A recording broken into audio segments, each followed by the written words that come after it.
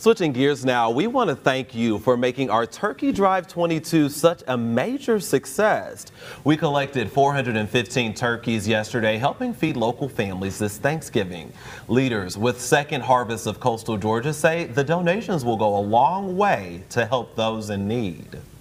It was unbelievable. It was so exciting. Even just the momentum of the evening and the people stopping by and their stories that they were telling us about how they were helped years and years ago and now they wanted to give back. It really made you feel good, and it made you realize our community is so awesome. And those 415 turkeys will provide more than 5,600 meals. What a great job.